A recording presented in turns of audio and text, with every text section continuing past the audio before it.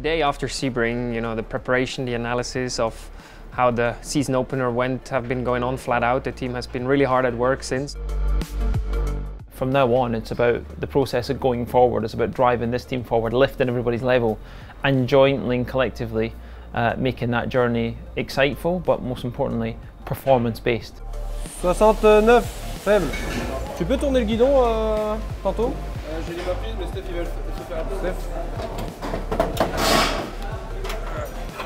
Merci. For the second round here in Portimão, we have a completely different scenario. It's a track we know quite well. You know, our 9X8 has run here in testing, so we know much more what to expect. Very high in tyre energy, so that's going to be interesting how that's going to come up with the tyre temps, how you can operate that. Tire management is a challenge here. It's a 6-hour race also. The tire allocation is quite low for a 6-hour race, so you have to deal to make work your tires a long time.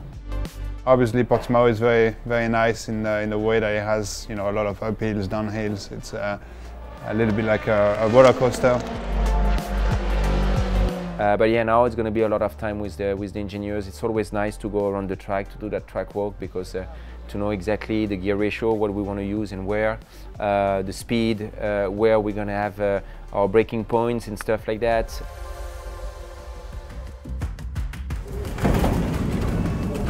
It's the first qualifying for Paul this year. We decided to split it this year, so Paul will be starting our car, and I think Nico will be starting the 94.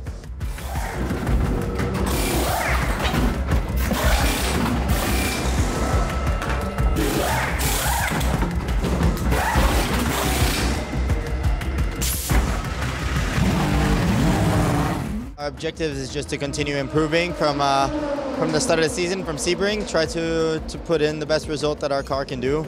No mistakes, clean quality, and hopefully close the gap from where we were at last race. I mean, that's a positive step, and that's what we're looking at right now.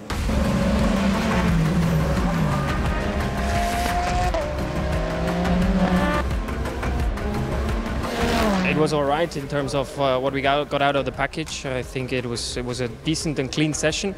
But obviously, we would have wished for the gap to be a bit smaller to the front, but I think it's P6 at the end, so it's clearly a step forward compared to Sebring.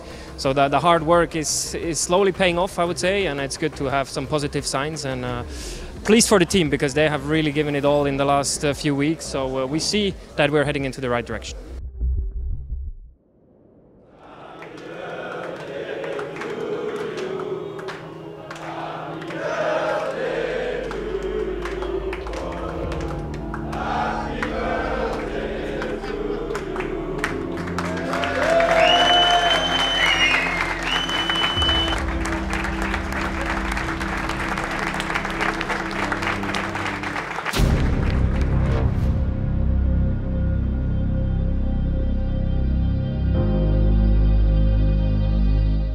We are waiting for the start, which is going to be in half an hour, so everybody is in line.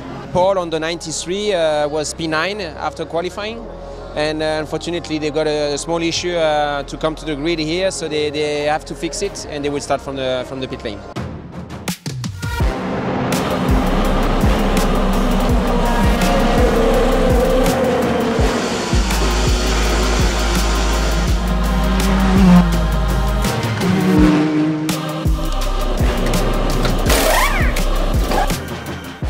It was really pleasant to drive. Obviously, as we've said, we've just been chipping away step by step. And my first stint, I was up there, I think, catching the fastest Porsche ahead of the other one, ahead of the Cadillac, and catching on the Ferrari. So tire strategy is perfect. Team called it. 94 car, we made a plan last night. We're following it. We followed our gut, and to be honest, we wouldn't change a thing. 94 finished P5, and 93 finished P7. Yeah, it didn't start very well. We were starting from the pit lane 1 lap down, but apart from that, we raced 6 hours, no issues. Car was pretty okay today.